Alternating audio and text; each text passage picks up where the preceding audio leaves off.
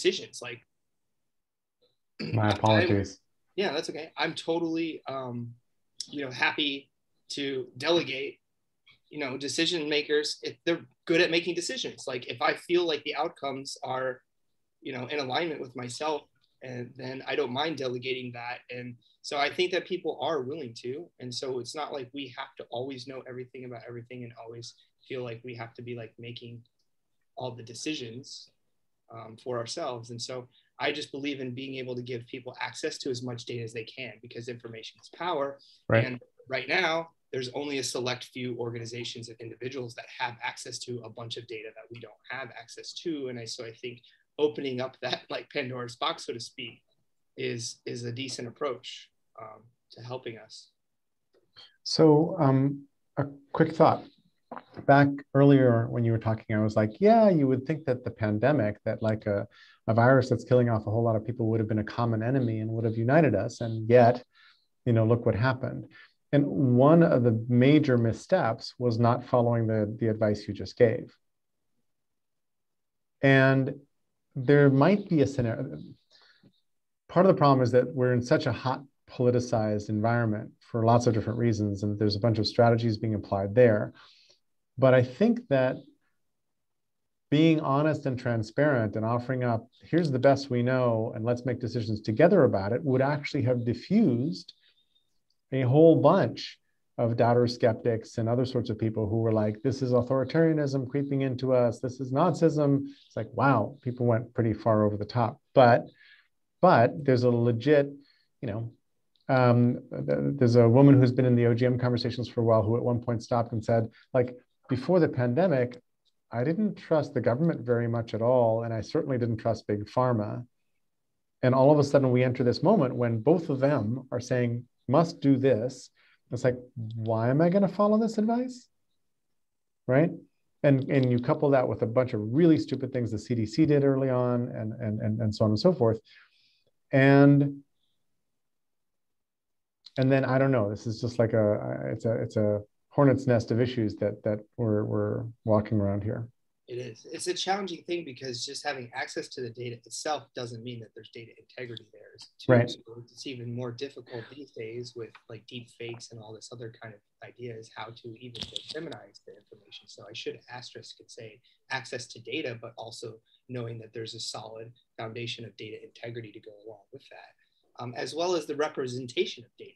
That's kind of like what the book of economics was talking about. And of course, you learned the first time in your psychology stats class, like, here's 3 graphs, all representing the same data, and you now have 3 different views of what's happening here. And so it's all 3 of those elements in conjunction with one another. I think that is like really going to really kind of touch on it.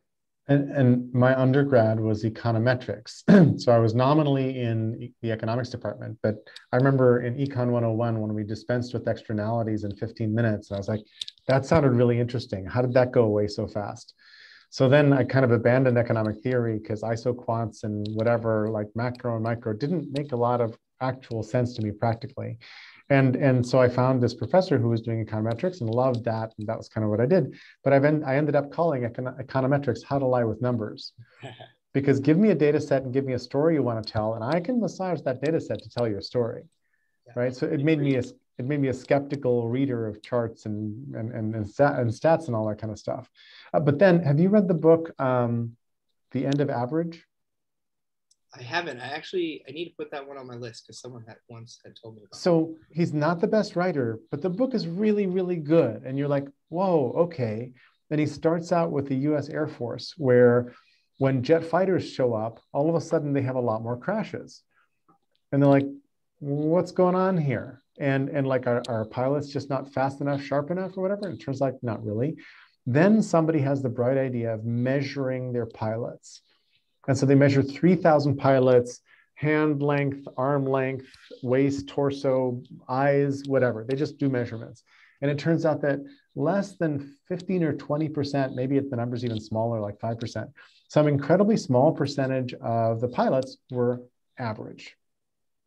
Everybody was like really long arms, short torso, whatever. And all of this leads to the invention of the highly modifiable bucket seat, the pilot seat that can be adjusted so that You can see over the instruments so that you can reach the joystick and the pedals and all that kind of stuff.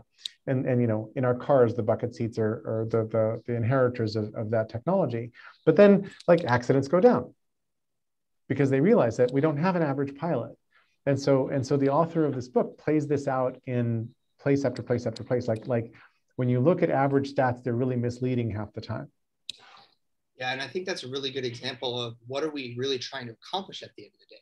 So yeah. the objective is for accidents to go down. And right. so that's a very tangible, objective metric to say, well, did we get the results that we're trying to achieve? And, you know, that path to get there can be difficult because controlling all the variables in a world of infinite amount of variables is very difficult. And so trying to fine tune that as much as possible is the way to go. And it's just a tough thing. And so I think like, I basically want to think in terms of like the connectedness to things, like I said, in holistic systems. It's hard to describe what is the whole, you know? So it's like, you have this membrane here, maybe this like community is highly productive and like everyone's living happy and healthy and like they've got a strong, thriving economy. But if it's at the detriment of the surrounding area, that's not a whole system, you know? And so this is, I think, now where we're collaborating on larger scales internationally, and we have the digital tools and more people are getting opened up to the internet. There's something else that's happening that is, I mean, it's just like there hasn't been a whole lot of like theorization to what does that mean and what does that look like now. Like what does that really mean? Because it's the boundaries and everything, it's just kind of beginning to slowly wash away. Mm-hmm. Mm-hmm. And we also have innumeracy and a bunch of other things. It's a little bit like the books on behavioral econ that are telling us that, you know, we're full of all sorts of bias and we don't respond to the right things very often. We don't stop and slow down and think through the situation. So I was just like, what if we lived in a datocracy where evidence-based decisions were kind of king, except the conversation around what constitutes evidence, how reliable is the data, what is a good experiment, what are we going to do about it, what is the right policy measure? Each of those questions is like thorny and difficult. But wouldn't it be cool to be living in that world where when somebody said, hey, you all, we think that this is happening, but really, if you look at the stats, it's not. It's kind of this thing over here that's happening, right? I think that'd be really pretty interesting. Yeah, it would. I think that people should be free to explore science the way that science is meant to be studied. I don't think that that's necessarily happening right now. Yeah. I wouldn't say that as a scientist myself, going through university, that I was really encouraged to challenge the status quo by any stretch of the imagination. Yeah. Well, the whole process of getting a doctorate degree is the process of finding your facet of the fractal leading edge of your discipline and being an expert in that thing. And every so often, 1 in 1,000 of those people bends the discipline in some new direction, right? Changes the whole discipline, but mostly everybody's finding their voice and their way and their slice of expertise within the general ongoing view of the discipline. And it's hard to find advisors who will back you if you're bucking the discipline, right? You won't make your way through so easily. Yeah, it's challenging. It's interesting. It is. So how do we solve that as a general purpose thing? Well, I mean, I know for sure what we were saying kind of before we started recording is the divisive nature of these narratives, right? And so it's like how I was saying with the consensus is that the systems aren't working very well. Most people agree to that. And so the fact that we can get most people to agree on something, I think that's powerful, right? But the problem is we are pointing fingers and we're not coming from a place of unity. We're coming from a place of separation. And so that's why I kind of say the word conscious again. Some of these newer terms like awareness and awake and all that's just like, it gets convoluted, but the point of it is that an aware intelligence of being has a broader scope of a view of what's happening. So it's like, it's just the scale at which you observe, right? Because, you know, in science, we tend to draw this imaginary box, and we're going to say, like, we're going to study everything in here and just make the assumption that it's not connected to anything outside of this imaginary line that we've constructed. Right. And so I think that's where the fundamental flaw is happening. Exactly. So here's in my brain ceteris paribus, and then underneath it, ceteris paribus is bullshit. I'm not sure what ceteris. So ceteris paribus means all other things being equal. Okay. So when you set up an experiment, you often say, we're going to look at this, all other things being equal, then we're going to, and it's like that assumption was a really bad assumption, because those other things are also moving and also affecting your experiment. So that's partly what I guess this article is saying. Knowledge, Confusion, and Manipulation, a talk by Felix Stalder. Yeah, that looks good. So interesting. I forget that I even put this in. When did I put this in? 2019. Huh. I'll connect this to today's call, which is over here. Kind of going back to what you were speaking in relation to ergonomics, ERGO, ergonomics, and the pilots and fitting in the size and stuff. I think that is also true for how we interact with our devices and excuse me, our online spaces aren't ergonomically customizable. So I kind of envision these modularized components where you can have a user interface for the same application be different for different personalities and different learning styles and things like that, you know? Well, we had doing that with ourselves so much yet. It's just like, here's the UI you get. Right. Like, it doesn't work for you, and it's, you know, and so then we're bouncing around a bunch of different applications that are only accomplishing part of what we want to do. And so, and it's very siloed. You know, you can't, your behavior amongst one app like Yelp doesn't affect Uber, doesn't affect this. You know, imagine if there was actually a universal single sign-on that could bridge those silo gaps, as well as a database that could be collectively shared, but still maintain the privacy that we want to have and the security that we need. Right, right. There was a time a decade ago maybe, when skins were really popular. Yeah. And you could skin your Napster app to look like whatever, or your instant messaging app and all that. And it gave a lot of customization, but that moment seems to have passed a bit. Although like Gmail has themes, I just don't know how many people notice or realize that Gmail has themes and you can change them. So my Gmail background changes with the weather all the time. That's cool. So yeah, so my Gmail frame looks like what the weather is outside. Well, I don't know why I like it so much. But we don't get a lot of customization. And there's a lot of conversation happening around OGM and around us in terms of those boundaries between different applications. It's a little bit what you just said about why don't I get to choose which of these is my favorite to use, and how do I compose a work environment from my favorite elements, right? The composability or modularity of elements. And we spent a bunch of time on this, I guess, yesterday in the Free Jerry's Brain call about swapping out Zoom chat, right? So we tried many moons ago. We have Mattermost servers, you're on those, and we tried to get everybody to stop using the Zoom chat and to just chat over on Mattermost in the calls chat for the calls, and I mean. Most of our standing calls had their own channel on Mattermost, which is lovely because then you can go back and you can scroll through every time. You don't have this separate little text file that's context free, except not everybody who'd show up for the call was on Mattermost. So herding people over there was hard. And then the discipline was too hard to maintain, so we don't do it anymore. And my assertion was, if Zoom permitted you to swap out this chat for some other chat you like, and it just bolted in, it'd be a no-brainer. Because then when you set up the call, you configure it to whatever chat you're using, and they basically bond when you show up and you're on your way. But it doesn't do that. They don't do that. And I'm trying to figure out, how do you encourage vendors to write for that? Yeah. How do we get a composable environment out of some of these piece parts? that's what drew me to the community that I'm involved with now, which is Holochain, and taking an agent-centric approach. So instead of a global consensus, like the ledger has to be full synced on all the nodes and everyone has to agree to some universal, truth.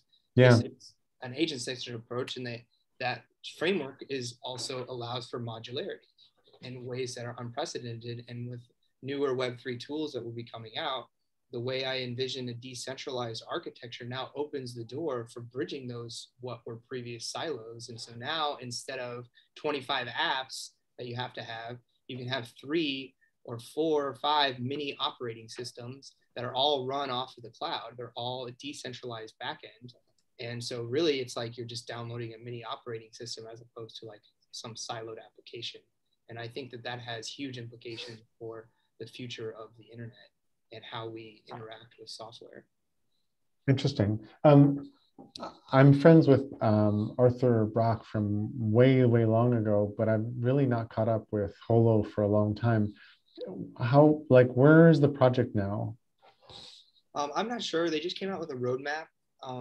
And so that's probably the best route to just take a look at the dev pulse that they do. They do a good job of updating developers, and they came out with a newer roadmap after they did a code rewrite and everything. And so now it's like there's a lot more additional features that they rolled out with. But I don't follow that so much because I'm really my focus is on developing applications, Holochain applications, and other tools, open source tools for reputation. Right now I'm working on a project called Trust Graph, which is I can post that link too. Thanks. Which is related to this idea that we've been talking about, is like, how do we handle this kind of stuff. So is this link the best link for the new roadmap?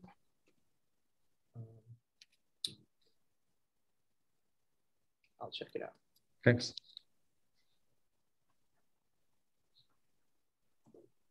Yes, that's the one. Sweet. And have you ever heard of an app called Atom, the agent-centric DApp meta-ontology? Yes, that's also another project I'm looking to get involved with. Oh, no kidding. God damn. Okay. I've spoken with Nicholas Luck, and I'm waiting to continue that conversation. Harlan and who I'm working with on Trust Graph is going to be collaborating, and very interested in collaborating with him. So it looks like I'm hoping there'll be some synergy there, because that's a great project. It's a spanning layer. So it's a meta ontology. And the big passion I had when I first jumped into Holochain many years back was Scepter. And so Scepter is kind of describing this decentralized operating system I'm talking about. And it's an artificial neural network. And so, Atom is, I think, would be in conjunction with that, given that there's this meta ontology in terms of how these different ecosystems can communicate with themselves. So the idea is to really actually bring about a system for interoperability, like true interoperability. So here's Scepter in my brain. And I met with Eric Harris Braun and Arthur back in the days of their metacurrency project and was listening to that. And Scepter was a spin out from that, and Holochain is a spin out from that. Each time, I think, cleaving off pieces that seemed doable to go build, but metacurrency ran really, really deep. I mean, when they dove down the rabbit hole, I couldn't dive as far down as they were going, explaining, what this thing was and how it worked.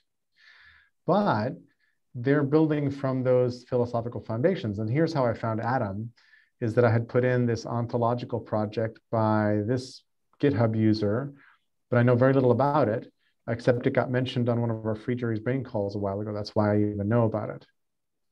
Yep, it's a backend agnostic tool. So it could, use Holochain, IPFS, any of the databases. It doesn't matter which people are using for the backend. It's really just a connectivity. So interesting. Yeah, it uses the RDF triples, so the subject, predicate, object.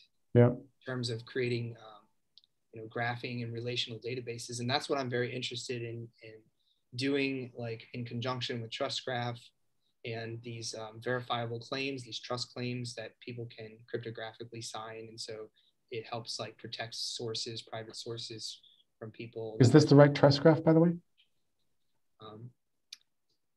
Yeah, I think so.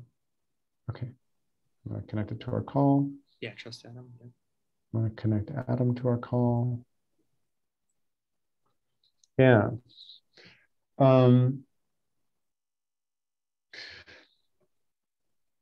Huh. I mean, part of the issue with Holochain has been a stable enough platform for people to write apps on, and I think it's gotten there, but I'm not actually sure. Yeah, I mean, they have working Holochain applications for sure. What I would like to see is I'd like to see a lot more open source code, and so that's what the mission I'm on is to write it myself. Now I've had to learn a new language. It's written in a language called Rust, which is not as many people are familiar with, but it has a lot of advantages. I'm a huge fan of it, and so I had to learn that and do some studying. Plus, I'm newer to software development. I mean, so you're a Rustacean now. Yeah, I'm a Rustacean now. I had coding experience from engineering. I mean, I taught myself how to code on my TI-83 calculator when I was in junior high. Yeah.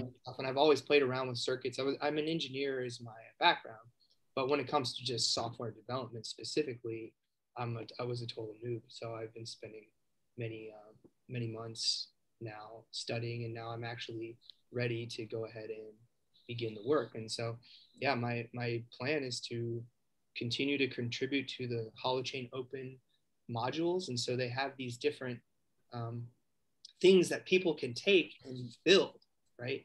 And what I want to do is automate that process. So I'm a huge proponent for low code, no code tools. Yeah. Because I believe that if that non-technical people have the ability to create applications, we're going to see a totally different shift in how things are done. Because yeah. I don't know if you've in the OGM community, a mutual friend of ours is Vincent Arena, who's fresh out of school. And he went and first used Airtable, and now he's using Bubble. But he's used low code, no code tools to build out a really big, beautiful directory that goes really quite deep. Yeah, I think he's done a really nice job. And so, yeah, with Trove and everything. And so yeah, that's those tools are very fundamental for what we need to be able to synergize ourselves on a broader scale. Yeah. So, yeah, I'm glad that he's doing that work and everything. So how can I bring myself up to date on that part of these architectures? Like, and I'm not a coder. I mean, I can program Hello World, and probably I used to be able, sorry, my first computer in the world was an Apple II Plus.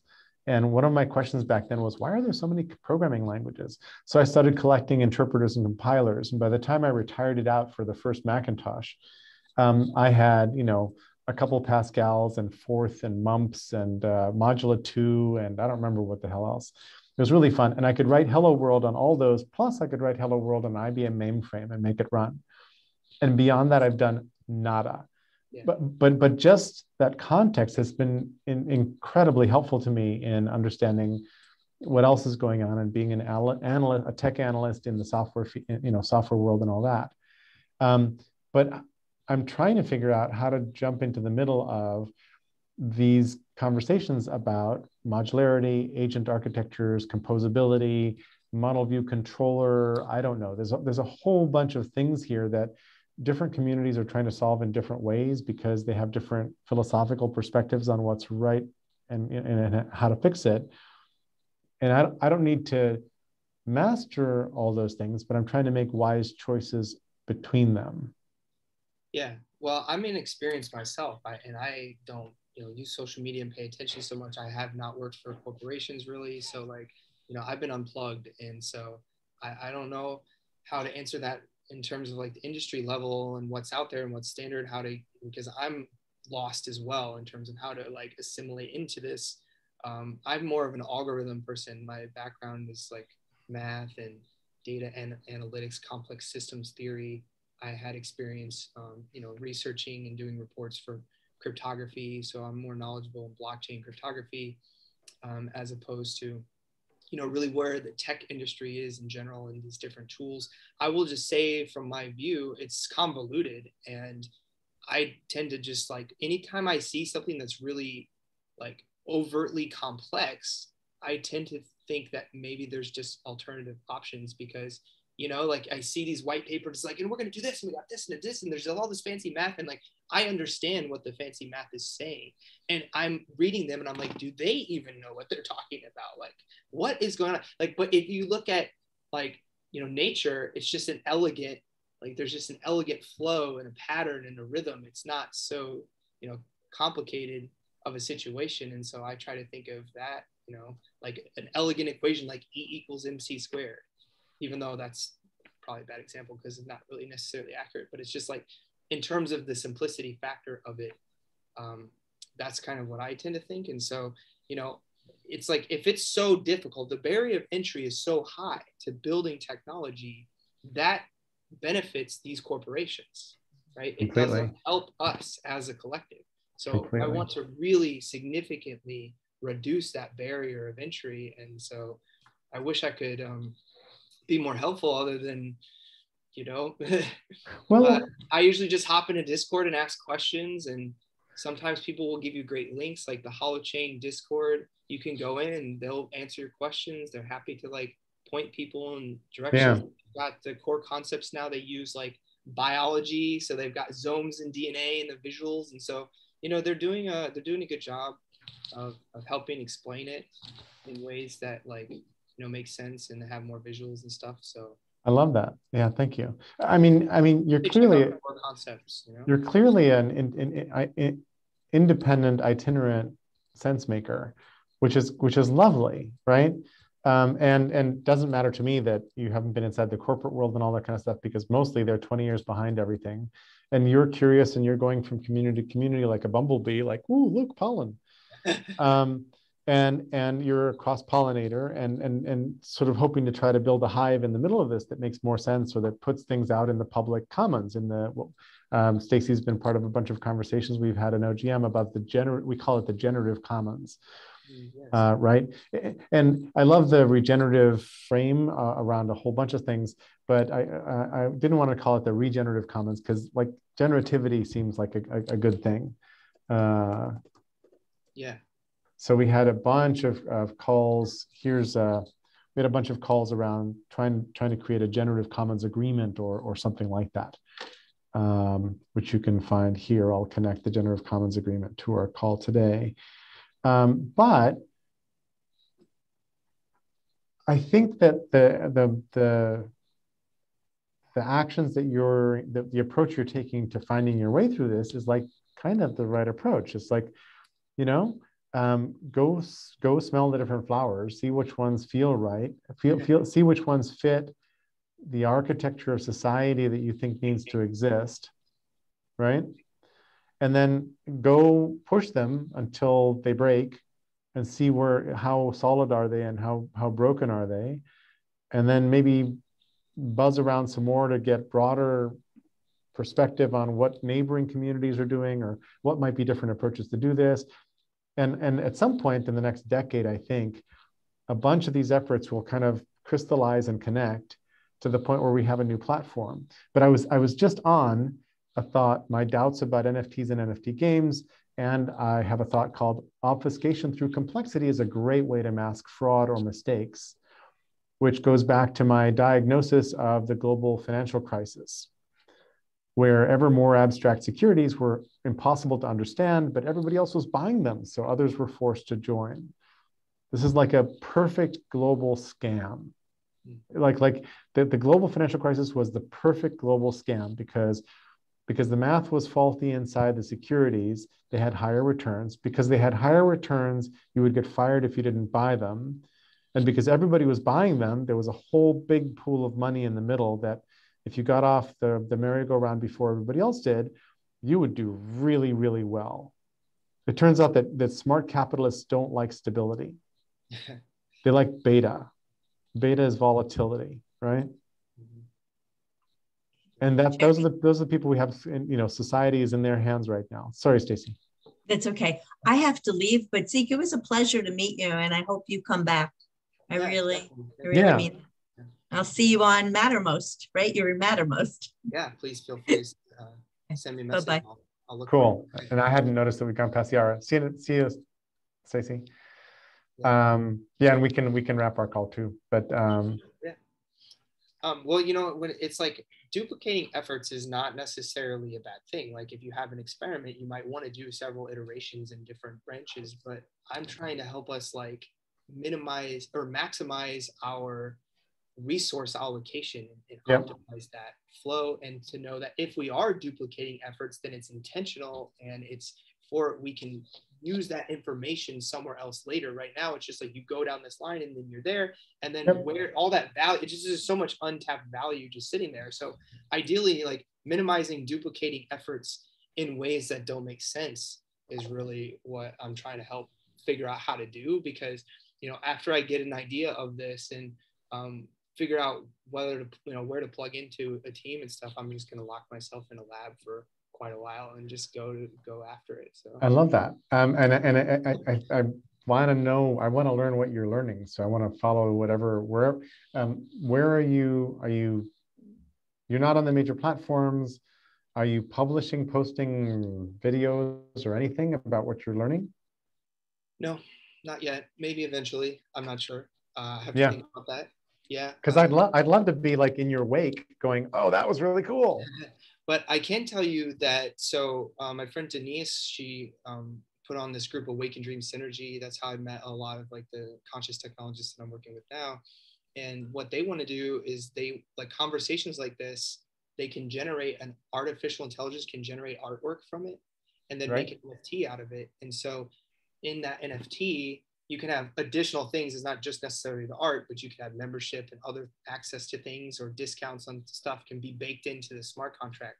Yep. But what's really cool, I'm thinking like if I was someone that wanted to buy an NFT, if I wanted to sponsor this, that's exactly what I would want. Is I would want to be going to fund people that are having these conversations, right? And you can do that now, right? So you can just like, the money goes there, and you know that you've sponsored this conversation, and then your reputation can be built into it, and then you these, you know, there's a filter into why is someone joining a call or joining a community in a space, and it's not just like who has the most money or this or that, but it's actually like you've earned like access to these different groups. And so what happens in that is the information in the calls is valuable, right? All of the things that we've learned.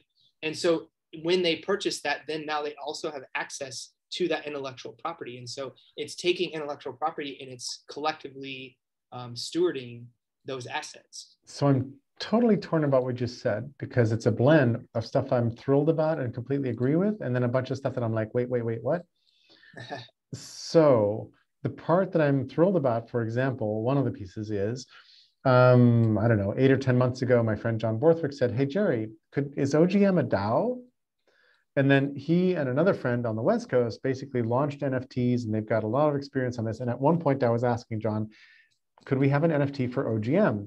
And I think this is really parallel to what you just said, I think some investor would be really happy to buy an NFT that isn't a stupid pixel art picture of some apes or whatever, but instead is a snapshot of the nascent collective memory of civilization. This is what it looked like when it was like a little fetus with bulb eyes and a spinal cord and a tail. And then as it grows and evolves, you could take different snapshots and float them as NFTs. And because NFTs have smart contracts and future subsequent sales actually generate cash that goes back to the creator, which is not like any kind of art we've ever had before. Right? That's a brand new, fantastic feature. I love that feature. I would think that having like a worthwhile NFT that does that kind of thing would be terrific. And that we didn't do anything with that conversation. So you're telling me that this community is doing that already? Yeah, that's what we're looking to do very shortly. They're working with like an NFT team that helps manage that kind of stuff. Yeah. And so what it is like, as we are, you know, figuring out this collective sense making and collective governance, then that's valuable to future DAOs. And so I'll send you the PDF. Yeah. On slides I came up with to kind of visually show this concept. But the idea is to support DAOs. So we want to help these DAOs start up. But the idea is that you don't want to scale too fast too soon. Right. You have to have the like underlying framework support infrastructure there to make it happen. And because right now it's just like, it seems like this crazy madhouse is running around. Oh, there just needs to be a more grounded structure to it. And so the more we can get people to kind of like put in their value, put in their intellectual property, and collectively, you know, have that as a pie, then people can build off of that. It's like bootstrapping process. And that's the place where you lost me, where I fell off the back of the truck, so to speak. I don't know why, but that metaphor I use a lot, which is, I'm a big believer that IP should be out there in the open to help everybody. And the idea of protecting it, locking it away, earning your way into getting the IP doesn't make any sense to me. And for me, NFTs are like the autograph, you know, the Babe Ruth autograph baseball card. I support Babe Ruth. Well, in which case, when you bought the Topps baseball card, you weren't supporting Babe Ruth, although he might have gotten a royalty, who knows. But in this case, NFTs can very directly support the communities that are busy churning out open intellectual property for everybody that is perfectly replicable at zero marginal cost, and that's fantastic. There's a bunch of people talking about how NFTs create and enforce scarcity. I can't stand that conversation. It makes me nuts. Sure. So I need to understand what you mean. Because I agree and I disagree. So okay, good. From a fun, like a moral standpoint, I absolutely agree. However, there's a challenge, and this is what I'm trying to figure out. So maybe you can help me, because open source projects have trouble gaining momentum and getting funding. It's very difficult to get that funding. Right. And so on the one hand, I would much rather everything be open. I don't, patents and intellectual property, I don't agree with that, really. But the problem that I'm seeing is that it's hard to incentivize people to want to sponsor those projects, and it's hard to like get funding for that. So if we can find a way to get funding, then great. But I'm just seeing it like this: is if we have this like circular thing, okay, and it's not centralized, right? Okay? So it's not subject to the same corruption, so it's transparent and it's collectively owned. Then instead of being open source, it's actually like any organization that wants to have access to it can do. They could still have access for free. It's not necessarily that we have to charge, although we could. Right. But the idea is that they're saying, well, but we buy sustainable products. We are fair trade. We treat our employees this way. We are transparent into where right. our money is going in our organization. So it's kind of like, on the one hand, it's great to just give open, free everything to everyone, but it's still not necessarily empowering, right, the proper movement and groups and communities, because so I kind of like have always been terrible at debate class, because I'm always like, yeah, I can see both sides, and this is one that's really tough, because on the one hand, I have many friends that are doing some amazing work in open source projects, and I'm very much looking forward to contributing as much as I possibly can to those. But on the other hand, I'm really tired of all the wrong people having all the money. Like, I'm just really tired of that. So like, I'm trying to figure out what can we do with that. So, I feel you, but I just like, at the same time, do want to see the right people being able to like take care of themselves and have the resources they need to really get the ball rolling on this stuff. Totally. I totally agree. Does that make sense? Yeah. It makes total sense. So, and also one thing that we talked about in OGM over time, especially in that generative commons thing, is that well-functioning commons need some boundaries and need some protections, because when anybody can go riff on the thing and copy it and then mash it up or drop some malware into it or whatever else, that's not actually functional code anymore. It gets confused and you lose whatever the value was that was created in the middle. It's easy to bury or drown or whatever, or corrupt. So stewardship needs some boundaries. On the other hand, if I had a choice between an NFT where, if I had a choice between one where the property IP was locked away or the IP was completely open, I would buy the NFT that was completely open, and it would just be a choice between NFTs in the marketplace. Like, to me, it's like, why not try to float NFTs around completely open IP and see if people will invest, because you're investing in the movement, not in the IP. Well, that would be the most ideal situation. But has anybody done that?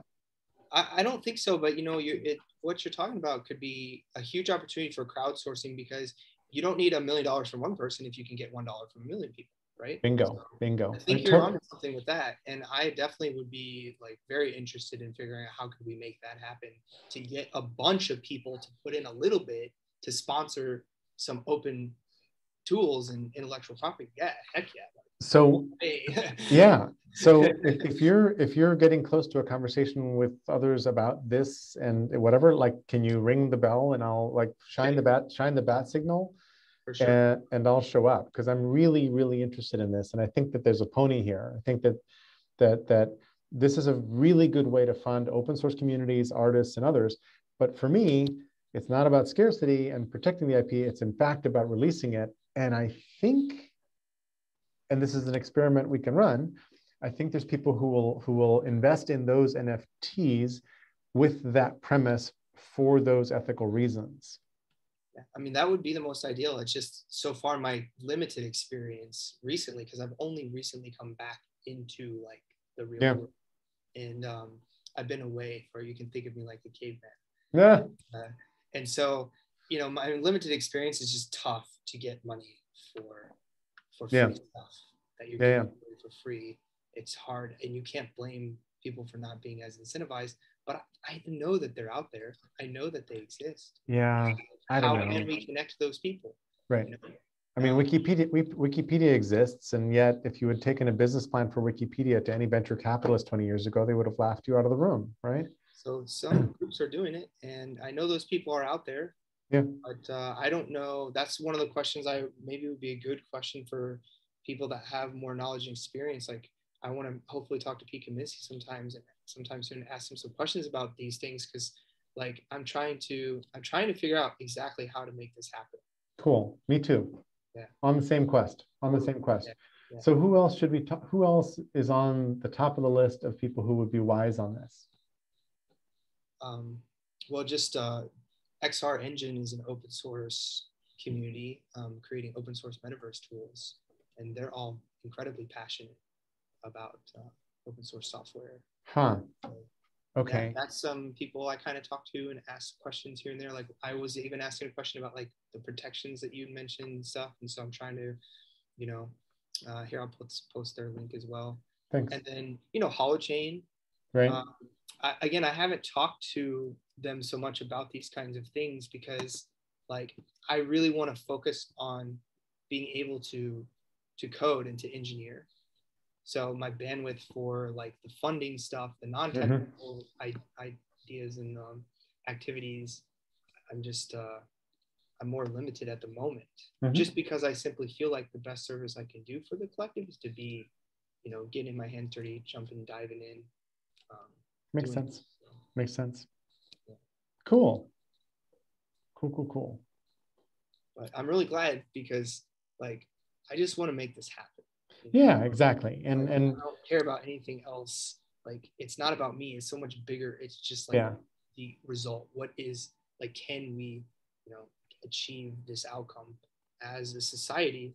Because I believe in unity. I don't believe in pointing fingers and divisiveness. I really try to approach things from a place of compassion, and I would really like to see more people doing the same thing. You know, it's heartbreaking. And so, yeah. It's totally heartbreaking. Where did you grow up? In a small town in the Midwest. Uh-huh. Yeah. Normal, Illinois. Normal. I've heard of Normal. Never been there. Never been there. Closest I've ever lived is St. Louis. I can say I'm far from normal. Yeah, exactly. Exactly. And I can say, show me. So I feel like living almost 3 years in Missouri gave me the right to use their motto. So. Yeah, right. This is super cool. I'm thrilled you were here. Thank you for showing up. Thanks for having me. Let's keep the conversation going. And anything I can answer for you right now? Yeah, well, I want to figure out how can I onboard to OGM, because I'm just not even sure if I totally fully understand exactly what it is. We aren't either. So you're on the Google group and you're on the Mattermost. Those are our two principal platforms. So you're seeing all the conversations. We have a Thursday morning call at 8 a.m. Pacific every Thursday is our standing group call. About 25 people usually come in. And we alternate between two formats. One is the traditional format of checking in, where I just look at my Zoom gallery view and I walk across and just I ask people what's going on in your life that has anything to do with OGM. And then when they say something that sort of sparks a little bit, I'll dig in a little bit. and we might spend 25 minutes on the thing that the third person, raised, and that's perfectly okay. And then the alternate format is a topic, and I think this Thursday is another topic day.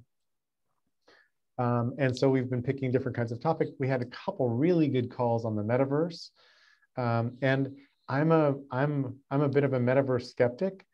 I don't like Mark Zuckerberg's vision of the metaverse, and I don't really like the Web3 version of the metaverse. And so I bought thebetterverse.org, and on the idea of, why don't we design a betterverse together? Yeah, I like that betterverse. I've heard holoverse, but that's like too associated with holochain, a company. So I like that betterverse is great. Yeah, exactly. Yeah, so if you want to think out loud about that kind of stuff and you want to post on the Betterverse site, or it's just a Google site, it's really simple to edit and post stuff on and so forth. Okay. Let me know, like, if it appeals to you. But I feel like I've got 24 years using this brain thing, and I feel like I've been at the coal face for 24 years by myself. And it's like, hey, everybody, this is really fun to do. Where are you all? Right? And why can't we build something like Wikipedia, but with opinions and narratives above Wikipedia and all the other assets out on the inner tubes? Why can't we build that thing together? Yeah, that's what I'm about. That's what I want to do. And then tell stories on this medium and figure out like what to do. I want to build that sucker. That's exactly what I'm looking to do. Awesome. Okay. So I may have just gotten some funding to build a little lightweight strawman prototype for some part of this. And as soon as I've wrapped my brains around it, I'll probably come back and talk to you, because if you're enthused and this is like a common vision, then. Yeah, for sure. Definitely. I mean, this is really the crux, right? Yep. Yeah. Exactly. Yep. This is what makes sense. And, I haven't unfortunately been able to attend any of the massive wiki calls. The mornings are really tough for me, the early morning. So, but I do want to figure out what is in conjunction with massive wiki. I have been talking a lot with Wendy McLean, and so cool. I know there's a ton of overlap with what she's doing with Tapestry and Everyone's Wisdom. And so I told her, I was like, you have the front end for what I want to build the back end for. So seems like maybe let's figure out how these things fit. Exactly. Yeah. Exactly. Yeah. Love that. Cool. Awesome. Thank you. Yeah. A pleasure. Nice to meet you. Yeah, appreciate it. Bye.